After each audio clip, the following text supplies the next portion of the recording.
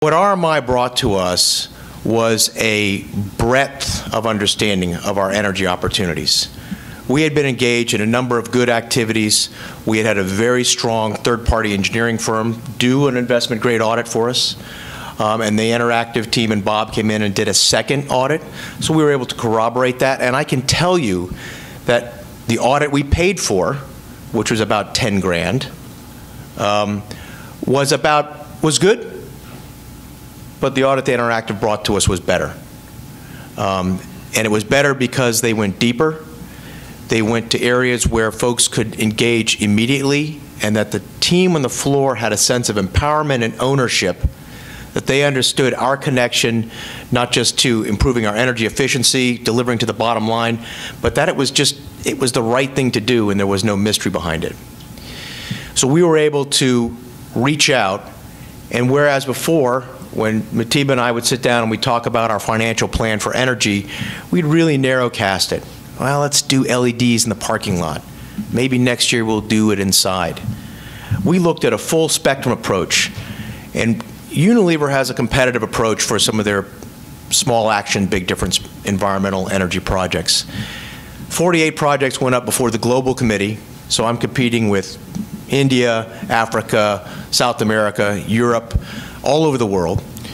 Of those 48 submitted projects, Baltimore received 4 of them globally. We received an additional 2, over €1.5 million of capital investment based on the strength of our business case, based on the accuracy of our figures, and most importantly, the viability of all the projects. These were not pie-in-the-sky activities. They were direct, well-founded, evidence-based activities that we could undertake right away. We've been implementing those, and I think the other piece that RMI brought to us was Unilever's a big firm. We tend to go things alone. We got a lot of smart people working in the business.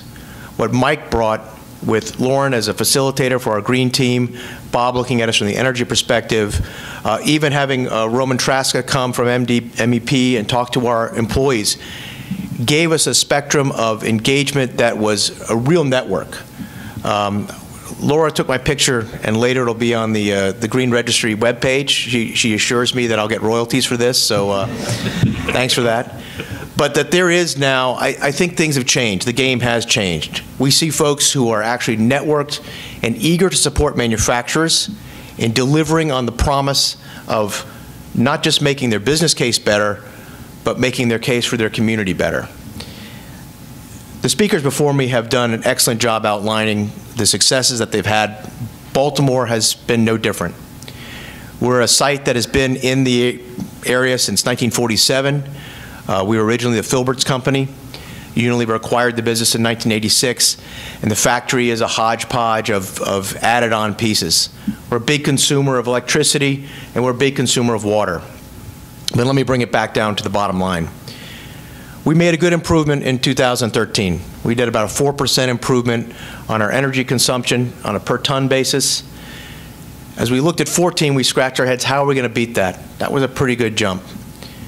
With the help from RMI, we saw about a 5% improvement. We're now below 1 gigajoule per ton, which is how we measure our total energy perspective. And we're continuing to drive that forward. I think it's given us the confidence to understand that you need to reach for it all. There's nothing out there in our factories or in our operations that we should not be touching and looking at from an energy and efficiency perspective. And it ties in beautifully to our sustainable approach to living. And I'll just finish with one sort of semi-trite saying. You know, the old adage goes that if you give a person a fish, right, they eat for a day. And the add-on in the 60s was, well, you teach them to fish and they feed their family for a year. What RMI brought to us is, if you understand how that fish comes to be and where that fish lives, you can solve a world of problems. And Mike and his team and Peter and the group have done that for us and given us that added perspective.